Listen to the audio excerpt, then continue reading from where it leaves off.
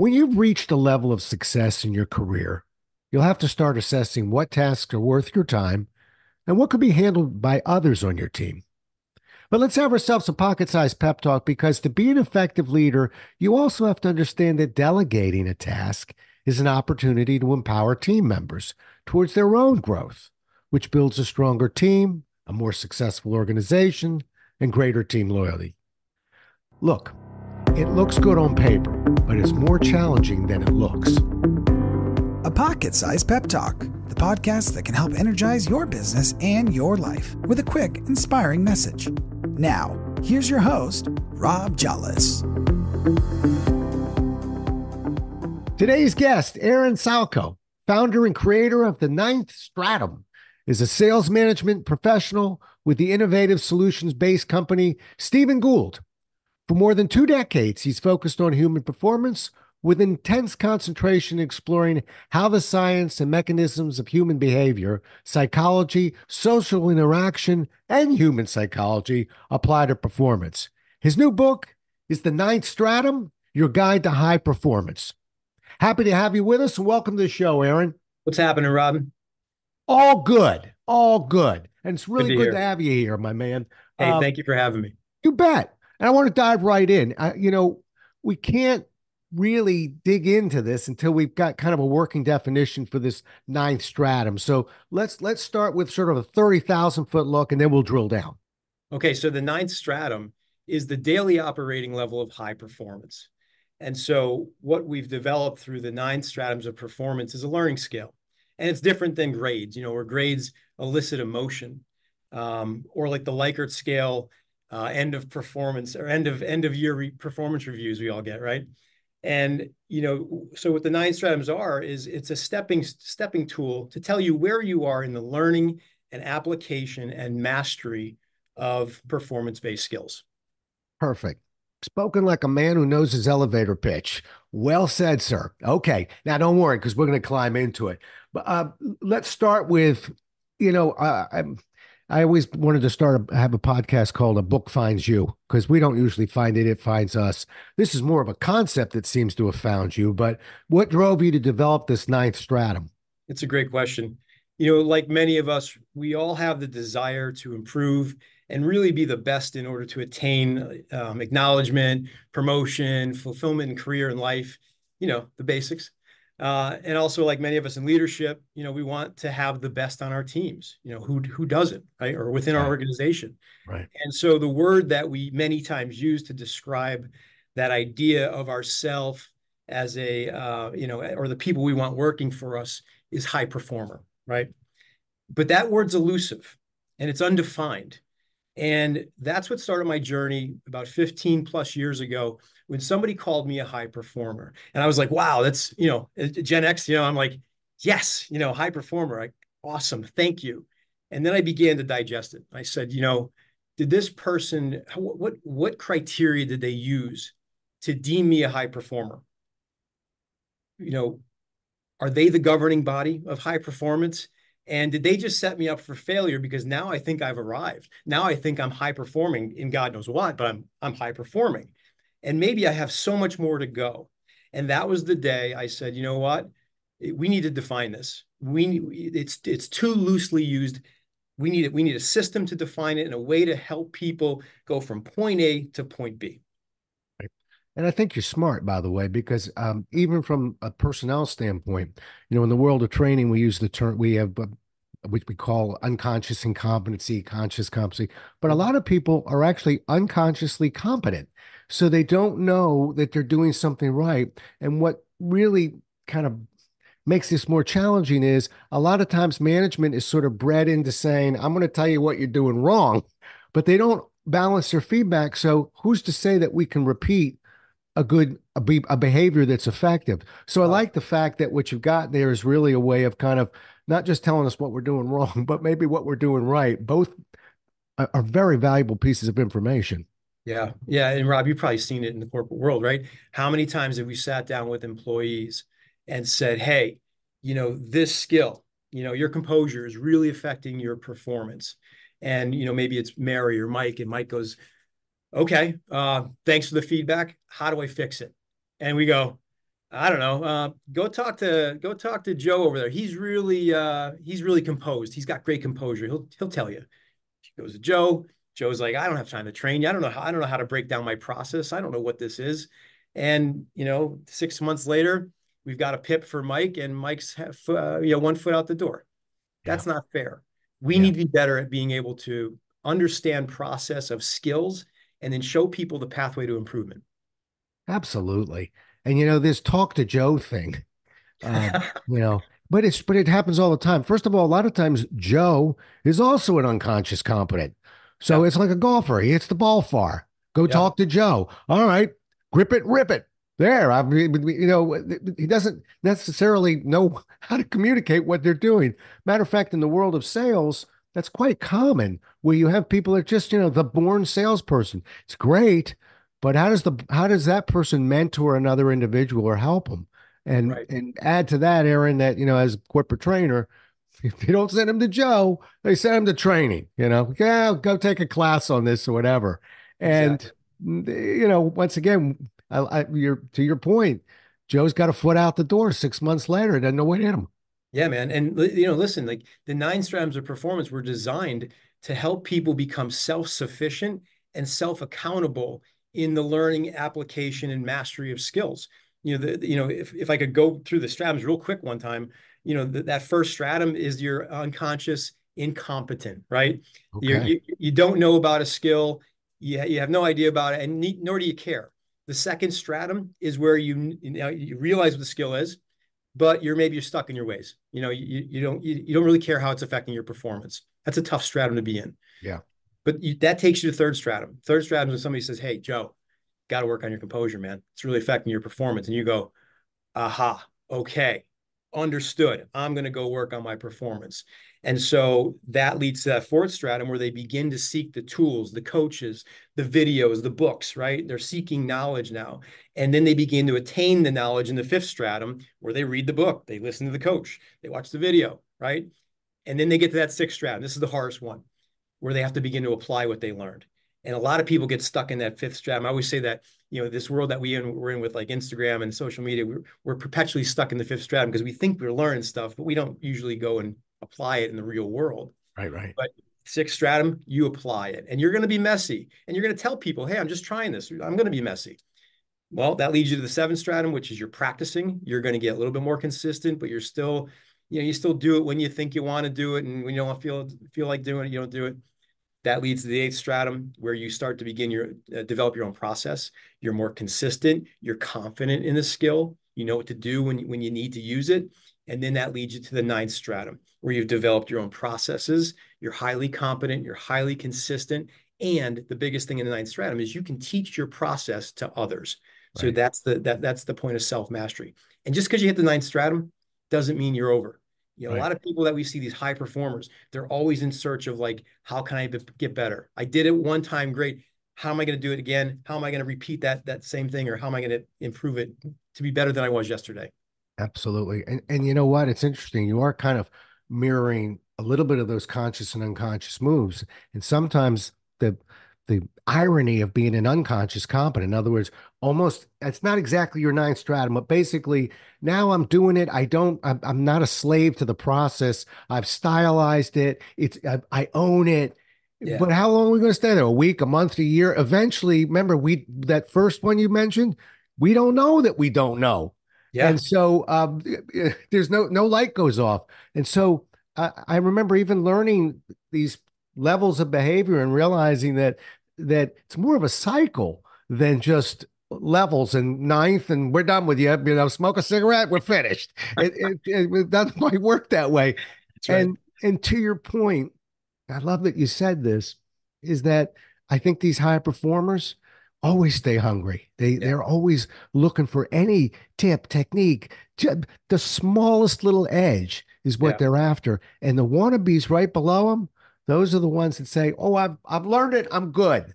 You yeah, know, yeah. let's both of us commit to each other. We're never going to be that guy. I don't want to be that Never. guy. No, no, no. Well, I Thirst love for this. knowledge. Yeah, and I'm assuming that right around that 7, 8, 9, we not only learn, but we're beginning to stylize it a little bit and understand that we bring different skills. Speak to that for a moment, if you would. Yeah, I mean, so we all have our career skills, right? And we understand what those are. But what we've defined here are 45 performance-based skills, and they're broken down into five categories. And in that seventh, eighth, and ninth, that's where you really get the traction. That's when you begin to see that, oh, I can learn this, I can get better at it. And then that's when the light goes on, goes, oh, okay, now I can be a performance leader in this skill. Right. But it's that practice, it's that consistent practice. It's doing things with intention and not just doing it like unconsciously, like you said. Yeah. Yeah. And, even going back to go talk to that guy, he's pretty good at this. A lot of times, even when those the so-called mentors, and I love mentors, by the way, but people just slap that title on anybody. It's a little Yeah. more to it. Yeah. But the so-called mentors are sometimes don't know how to separate their style from the technique. Yeah. So, as a lowly insurance agent with New York Life at the age of 21, they sent me around with a guy named Bill Creekmore. We called him Creek.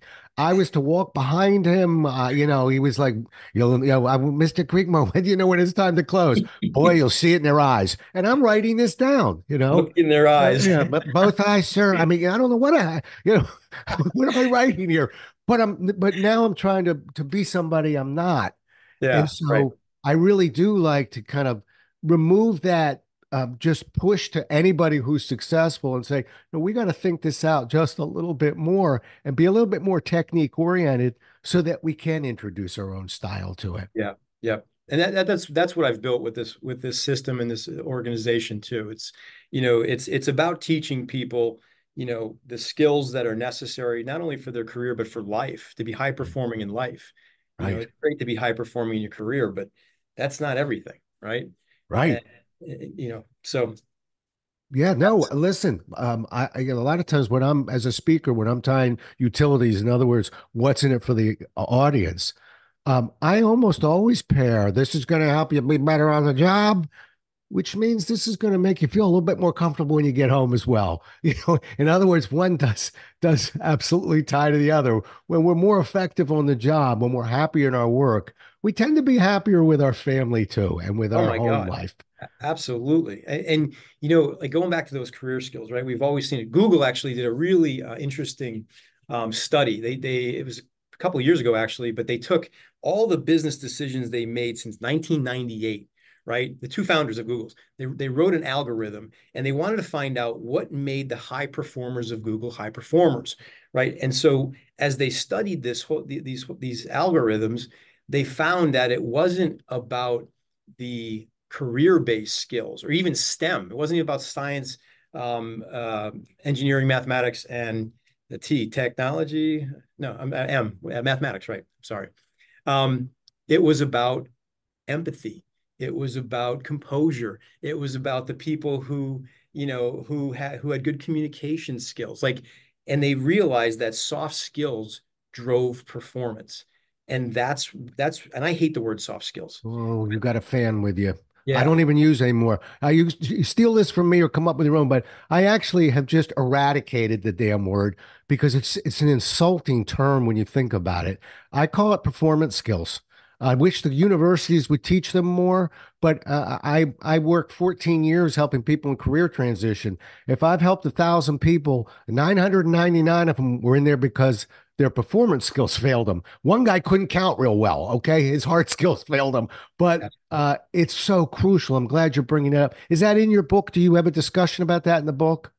We've defined 45 performance-based skills, and Outstanding. we broke them down to five categories. And we found these skills, by the way, Joe, by we studied high, I wanted to find out what high performance is all about, right? So what do? Like everybody in this world that likes to study high performance, let's study the high performers. Let's study the people who really made it, the Mark Cubans over there, or the Tiger Woods, Kobe Bryant's. And then I started to really study the people within my network that were high performing in different career roles, whether they were project managers or CEOs. I began to understand what skills made them great. And we came up with this big list, right? But it was missing something. And I said, we're missing a key piece of data here. Something's off because we studied the high performers and yeah, we can find out what they did or what skills they had to make them successful. but there's something missing. And so I pivoted and we began to study the low performers because if you can imagine, deficiencies are a lot more obvious when you can determine what is critical to success versus failure. And so in studying the low performers, they taught us the most.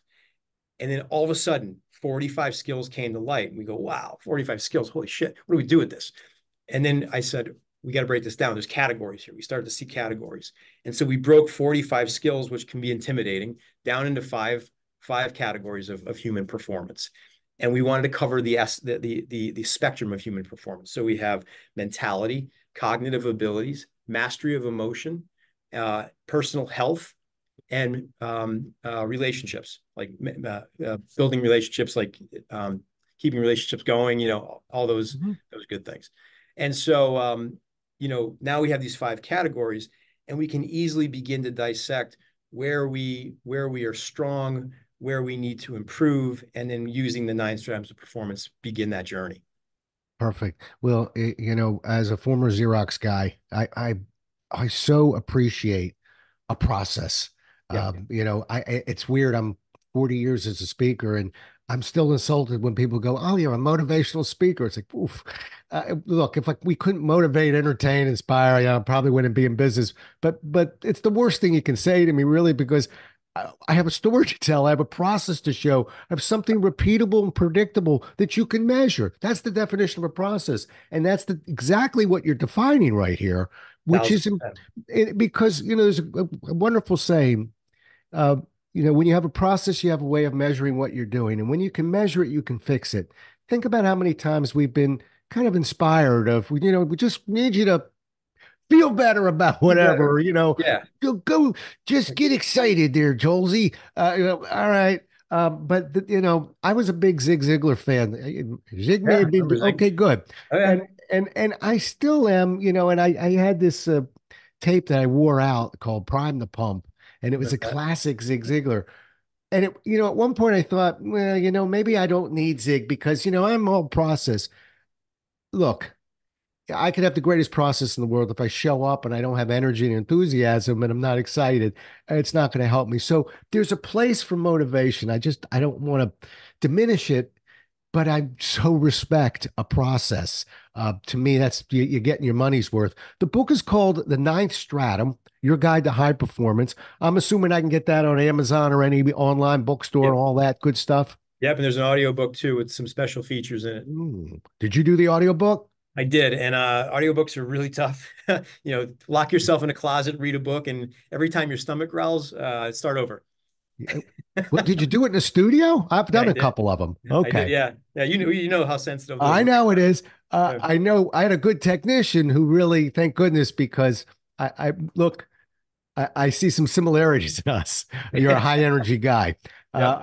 You look, here's what you're going to look like someday, but hopefully with your hair, okay? Yeah. But I remember reading it. I was trying to be careful with the read, and I had a great technician who said, "Look, brother, just let it rip. Yeah. I know how to edit. You just keep going." And that's what will, in a sense, but people don't know. It'll slow you down a little bit because you when you're punching it, you're Yeah. going to miss a few things. And Yeah. we don't want to be careful, but it also makes for a great audio book. You just, like you said, there's going to be a few starts and stops here because I'm letting it loose. Yeah. But good, Yeah. fantastic. I'm glad we got an audio book, got an ebook. Here's a quiz for you. Do you have an enhanced ebook? Or do you I even don't know think I what it got that is? far yet. An enhanced ebook, and I believe the technology is still out there. What a shame they don't sell well, and they should. But an enhanced ebook is actually an ebook with, and then there's a legal definition. It's about 24 to 25 minutes of video that they can put inside the Cool. ebook because we're downloading the book anyway. Yeah. And it's a certain technology where the files are small and things like that. But some books don't lend themselves to that. Your book I think actually does because when there's a process in play, sometimes I could read a chapter and then maybe look at an example of it. Yeah. Which really saves us a little bit of time. So just consider taking a look at that. Yeah. And I certainly understand the low performers part. I quite frankly learned a lot more from my bad managers than my good ones because a 100%. lot more was on display and you could Yeah. you could see it Yeah, and feel it. man. Uh, but Yeah. in your mind, and I believe I know the answer to this, but in your mind, can anybody become a high performer? Unequivocally, yes. Hmm. Yep. But there's only two things that I can't give you, you can't give anybody, not even their parents can give them. That's desire and effort. Without desire and effort, you're not getting out of the starting gate. But if you have the desire and effort, we've developed a systematic pathway to yeah, you can take the steps to become a high performer. And Joe, going back on the skills, right? There's a criteria that we used for these 45 performance-based skills. They had to be taught, learned, applied, and improved, right? So it couldn't be this innate thing. It's like, because you're 6 foot tall, you can be a high performer. No, and so we dove down in these things, and so every one of these skills, we or either a performance leader that we've onboarded has defined their process to teach a skill. And I got Right. called on one, work ethic, because Right. that's our mentality. And do you believe? I'll ask you. Do you believe work ethic is a skill, or is it innate? That's a great question. Um, well, I'm not trying to hedge my bet here. I think some people are born with a work ethic, but I think it can absolutely be taught. I do, I'm going to have to. It's not, there's going to be some inspiration in there. In other words, I've got to really sell that because that's a tough one. I mean, I've got three kids, and they're all three different, and I don't want to say too much more about it, but maybe some need to be taught a little bit harder, more than others, Sure. but they can all get there. I'm not giving up on them as long as they don't give up on me. Yeah. But I know I played both sides of the line there on you, Aaron. But That's fine. It's fair. It's fair. And you said the words, I think you're born with it, or I think you said something, yeah, paraphrasing. But and that's what I thought too, until I began to look at it and go, okay, if we could teach work ethic, if we could teach the process of work ethic, wouldn't that be beneficial to people who are looking to improve their work ethic? And I began to look at my own self, and I said, my grandfather, I thought I was born with work ethic, hmm, right? My grandfather was a builder. I'm Gen X. He was a traditionalist. My parents were baby boomers, right? We worked. That's what we did. And so as I began to look at this, I said, I learned my work ethic from my grandfather, but he had a process to his work. He was always 15 minutes early to the job. When he got into the job, there were no distractions. He was focused on the job, right? He never, as a builder, he didn't stop work until he completed the last thing he had to do, and then he cleaned his space, right? And so I I took these lessons and I ingrained them in my own work ethic. And I looked at it and I said, wait a second, he had a process to his work.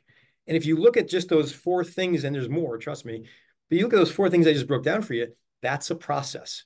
And so you can literally teach that. And that's, again, this is part of what every one of these 45 performance-based skills has.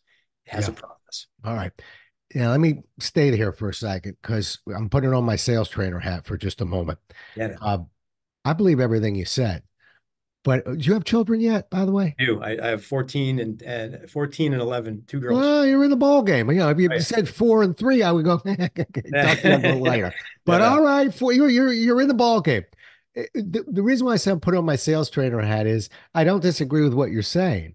However, sometimes people need to be sold on the idea so that they'll accept that information. And to be clear, my definition of selling in a sense is really taking my idea, putting it in their brain and making them feel like they thought of it. In other words, if we can get them to want this, then the process, I'm with you. The Yeah. problem is sometimes from a sales perspective or a parental perspective, we want you to do a certain thing. And so we're going to tell you how to do it. Right. And if they haven't made a decision that I want to change the way I'm doing things right now, I like the way I'm doing it, then we're two ships passing in the night. So that's where I'm coming from in Yeah. terms of there may be a sales element to make sure we get somebody who actually wants this. 100%. That goes back to that desire and effort. Yeah. Yeah. And if you like, the nine stratums of performance, it's a language and it's a fun language. My kids make fun of me all the time. They're like, Dad, you're like fifth stratum right now. I'm like, thanks, kids. But but it's something it's feedback, and it's not Yeah. feedback that hurts. Yeah. It doesn't make anybody feel bad. It just says, hey, here's where you're at in the learning and application. Let's get you to this next stratum, and here's how to do that. Yeah. You made me laugh because I remember just one of my books, but I had my wife read it before it was published, and it was a sales book.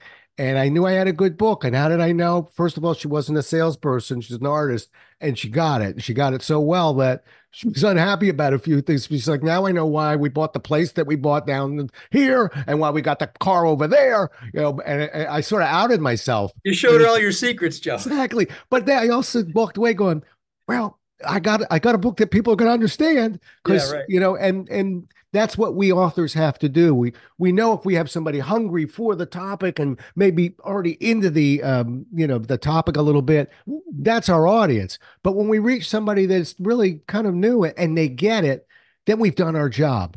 Yeah. But remember, and to this day, I still get, you're such a big talker about listening. When are you going to listen to me again? So you'll get that too if you haven't already. Oh Uh, yeah. Oh, yeah. all right, let me. We're coming down the home stretch, but I want to talk to you about implementation a little bit because now I'm taking off the sales hat and putting on the trainer's hat. One of the toughest things that we got to do is A, we show up when we inform, but we inspire and teach. Got it. But two, I think our ultimate report card is uh, where are they 3 months from now? Yeah. Now, I'm going to pause that question for just a real fast one. Do you teach workshops on this? Yeah. Oh, So the ninth yeah. stratum it's a curriculum. Yep. Perfect. Okay. So let Yep. me jump back into the questions. Just what I wanted to hear. All right. So we have a curriculum that's going to, and people are going to walk out. And if we put them on a lie detector and go, will you use the ninth stratum? They'll say yes. And it's like needles are not moving. They're telling you the truth. 6 months from now, where are we? So walk me through a little bit in terms of now you've taught me how do you or me or both of us implement this? Yeah, there's a couple ways. So we're talking about organizations, what we'll generally do is we do workshops and they're broken into the curriculum of the book. And it is a pathway to high performance. Starts with like, hey, how you're showing up, and then it goes into routine habits and discipline, communication, both verbal, nonverbal, and written, and then it goes into relationship building, all the way up to visionary thinking, right? And so it takes you on this path. But during these workshops, what we form is these things called PPAUs, peer-to-peer accountability units. And so you have these pods within organizations that feed off of each other. And it's accountability, it's support, and it's also, consistent feedback. So when we leave, you still have this group that's intact that helps to move the chains. In addition to that, we have a software platform. And the platform is everything high performance, right? So it is the 9 stratoms of performance. We have an assessment. So you can take an assessment on the 45 performance-based skills and self-assess. Where are you in the learning and application? Do you have a process? Can you teach your process? And you can find out what stratum you're at. Once you have the stratums, we've built a performance library where you can go in and learn from experts of their process, and you can begin to try these new processes to improve your own personal performance. And then we also, we have some goal trackers in there. In the book, I write about the do it goal strategy. It's a lot smaller than the SMART goal strategy. Define, organize, initiate, and the time it's going to take you, right? And it just helps you stay on track of your goals. So that's in the web app and the mobile app. And then also you have you have the 9 stratums, and what else was there? Oh, the routine habits and discipline. 5 daily wins. Joe, how important is it to get up at the bell, right? No snooze button, right? And when you get up, get your exercise in, get your personal development in, stay off of the cell phone, the work emails, stay off of the social media, all the distractions, the things that elicit emotion. Focus on you, right? This is your time, your private time. Be greedy here. Yeah. And then you get into your personal nutrition. And then once you're done with that, okay, go off to work, Good. go do your thing. And so it helps you track that as well. Perfect. Yep. Okay, we're going to get it right at the end of the show in about 3 more minutes, but throw that website at me real fast because I'm assuming that's where I can start tuning up, Yep. getting into Yep. this. What's the It's website? www.stratum-nine.com. So Okay. And Stratum Stratum 99. is Stratum. Stratum. Yep. All right, good. Yep. Okay. I practiced saying it, but I didn't practice spelling it. Okay. It's Uh, all good. well, outstanding. Listen, that's going to be a litmus test for for you. Yeah. Um, I have no doubt having 30-minute conversation with you, you're going to have no trouble firing people up in that room, Yeah. and you're merging good content with good delivery. When you hit that third one, which is, and we're changing cultures within these people and these organizations because it's sticking. Uh, the world's your oyster. I mean, that's your ultimate test. Yeah. That's my Congratulations. desire and my goal. Well, you've thought it out, my friend. A lot of times I get when I ask that question, yeah, they can call us. It's like, okay, well, that's one form of implementation. Sounds like you've got it well thought out. Outstanding. Yeah. Last question for you. Any mentors or people that really kind of help show you the way? Yeah, mentorship was, I had lost my father at age 17, and he was my ultimate mentor. And so I really, went through life, taking information and advice from a lot of people that I respected. I didn't really have one main mentor, to be honest with you. And mentorship was always that thing I desired. And then I realized, you know what? Maybe there isn't that one mentor. Maybe everybody's a mentor to me. And that's how I lived. And let me tell you, it worked out well. My network surrounded me with great people, and Okay, they've given me great advice, and they've filled me with knowledge and their experience. And I can't thank everybody who's in my network enough. perfect. Well, I tell you, I really appreciate you being on. All right, give us that website one more time. Yep, it's www.stratum-9.com, and that's Stratum-9. Okay, and the book is The Ninth Stratum, Your Guide to High Performance. You can find it on Amazon. My audience knows we specialize. We don't just buy a book, we write a review on the book. It means a lot to Thank the author. So, you. folks, remember when you get it, two, three sentences. You don't have to write a book either. We just read the book, put a few sentences out there, and know that you've done something nice for another human being. Congratulations. I'll say something else that I want people to hear. This is, I believe, my 340th podcast. This is the first guest I've ever had standing up. If he sounds energetic, he is, but it's not by accident. He's got a habit there. And it's some, we all should think about. You're going to talk to a client, maybe get on a podcast. You want to bring your A game and your energy. It's not an accident with this guy. He's standing and he's bobbing and weaving. Trust me, I'm watching it. So kudos to you. Congratulations. Aaron, thank you so much for being on the show. I Rob, really thank you for appreciate it. having me. I really appreciate you. Thanks, man. Well, we'll do it again as well as we can next time, everybody. Until then, stay safe.